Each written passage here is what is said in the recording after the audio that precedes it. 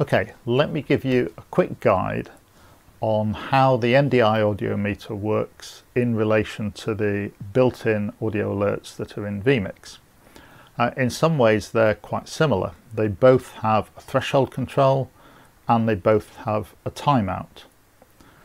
So if the level goes quite low, you will get an indication in vMix.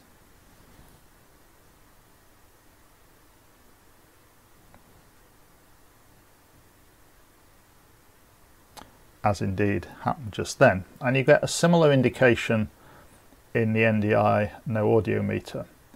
The difference is that vMix doesn't differentiate between low audio, which is below the threshold that they allow you to set, and no audio when you've completely muted a channel accidentally. So what can happen is if you stop talking but you've still got your microphone open and the level drops below the threshold that you can set in vMix, and that level is -40, so it doesn't really go down as low as it might do, then you get the low audio indication popping up, and that can be quite annoying because you haven't really got no audio. It's just that you have simply got low audio that is going to return as soon as someone starts talking again. What you want to know is when you actually muted it and you've killed it completely. So in the no audio meter you can set the threshold much lower, so that if there's any kind of noise floor coming through from the microphone channel, then the meter will pick that up and it'll say, okay, there's low audio, but there's not no audio. And to illustrate the difference in terms of what happens with the no audio meter when you really have muted the microphone, if I kill the output completely, so we've now got nothing on the meter falls down to 0. Within the timeout period, the no audio meter starts flashing that you really have got no audio, and if you've got something like an external light hooked up via a USB relay, then that starts flashing.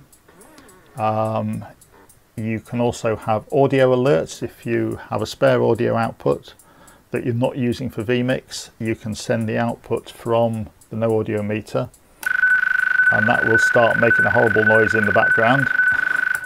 Although not normally like that. The other things you can do, I know why it's doing that, it's because there are several things sending audio to the same source. You can have an NDI output, so it will send the same kind of output as you have on the little user interface. You can output that as an NDI signal. And that also includes audio. So that's one of them. Let's see if that's improved. Yep. So that's the normal sound.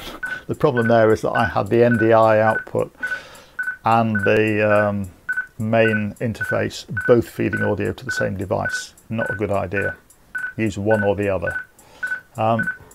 So you can have that audio. There's also a companion application which is just a window that you can resize and move around, and you can run this application either on the same machine as vMix, or you can run it on a different machine. As long as it's on the network, they will communicate. You basically set up the IP address, you put the IP address of vMix into this application and it then communicates. So that will mimic what's happening. If I put the master output back on again, then that's showing OK audio. If I stop for a moment, it shows low audio, just like vMix does. And of course, when you mute the channel completely, then it'll tell you that there's no audio. So that's the basis of it. In order to get the external light controlled, you need any of these little USB relays, HID, human interface device, relay devices that you can pick up on eBay for $5 to $10, that sort of price. and you can get them in various configurations. This particular one is a 2-channel one with 2 relays. You can also get a single channel one, and my device consists of a car accessory LED light, the sort of thing you'd buy to put on the back of a truck or pickup or whatever, wired to the relay, and then it goes to a connector that basically takes a 12-volt input from any kind of 12-volt supply you've got knocking around, you know, be it one of these sort of things, or the type that's got a mains plug built into it, wall wart type of thing. Doesn't take a lot of current. Or you can have it switching mains lights. You can basically, once you've got a relay, you can do anything you like with it.